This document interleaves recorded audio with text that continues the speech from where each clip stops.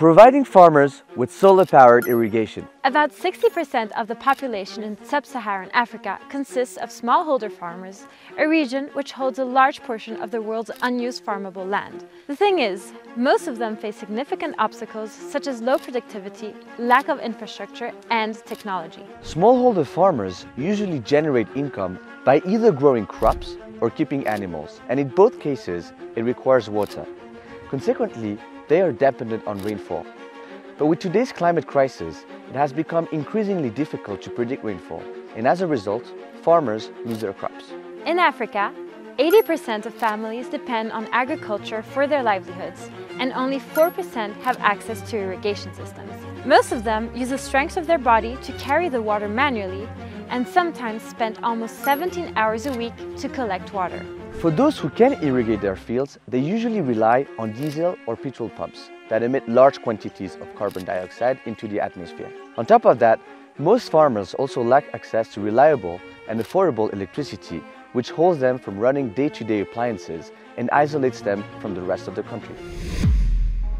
Meet SunCulture, a company based here in Nairobi, Kenya, that helps small farmers grow food without relying on rainfall, thanks to solar-powered irrigation systems. SunCulture strives to solve the biggest daily challenges of smallholder farmers.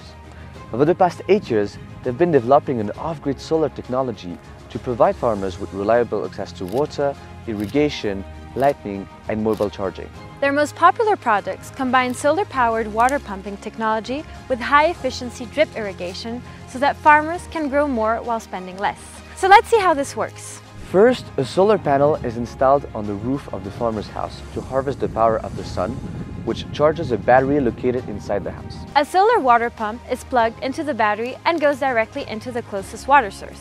It can be a lake, a river, a borehole, a well, or a water harvester. Finally, a pipe comes out of the water source and connects to a sprinkler or drip irrigation system that can cover up to 3 acres, which corresponds to the size of the average farm in Sub-Saharan Africa. SunCulture offers a pay-as-you-grow option where farmers have the opportunity to pay up to $40 a month for 30 months, or until the irrigation system is paid off.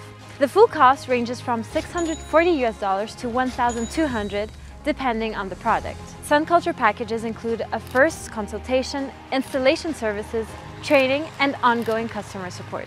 In addition to pumping water for agricultural purposes, SunCulture products also generate electricity, which is a game changer for these communities. On a sunny day, farmers have enough power in the battery to run their water pump for about 8 hours, switch on the lights in their house at night, watch TV, and charge multiple devices. Having a consistent and reliable source of water means farmers can provide for their family, improve their livelihoods, and thrive in their communities. SunCulture is currently the largest solar pump distributor in Sub-Saharan Africa, positively impacting tens of thousands of smallholder farmers across Kenya and most recently Ethiopia, Uganda, and Togo. Farmers that are using SunCulture products are receiving an increase in their income by up to 10 times, as well as an increase in average yield by 5 times. Additionally, they are reducing their water usage by 80% and saving up to 17 hours of work each week. Between 2017 and 2021, SunCulture has prevented more than 67 million liters of diesel and petrol from being used, and over the next 7 years, co-founder Samir Ibrahim estimates the business will help reduce over 3 million tons of CO2 from being released in the atmosphere. The work of smallholder farmers is often invisible to us, but let's bear in mind that they not only feed us, but also take care of our natural resources. That's a wrap for today. Stay tuned for the next episode.